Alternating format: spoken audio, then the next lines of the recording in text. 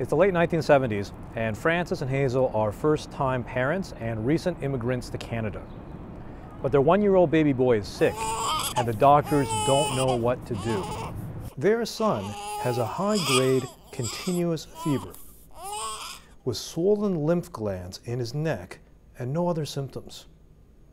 The doctors think it could be meningitis, but the treatments are ineffective. For weeks, the baby's fever continues to rage. The doctors are baffled and are unable to help.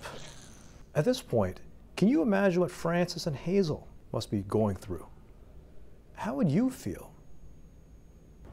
One day, something changes.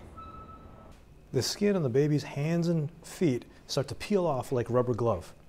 The insides of his mouth start to rip apart like twisted, rusted metal.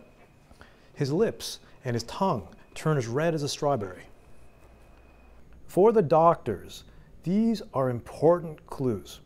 They had just attended a medical conference where they had heard about the exact same symptoms. At the conference, a speaker discussed a rare new children's illness called Kawasaki Disease.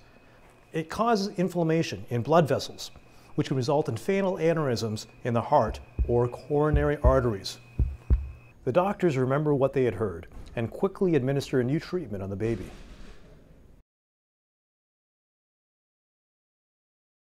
Francis and Hazel are incredibly lucky.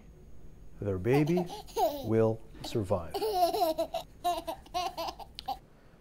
It's the late 70s, and the first known survivor of Kawasaki disease in Canada is me. Today, no one knows what actually causes Kawasaki disease, though it's the leading cause of acquired heart disorders in children. But over 30 years ago, someone spoke at a conference. They shared their experience in the symptoms and the treatments, and this saved my life.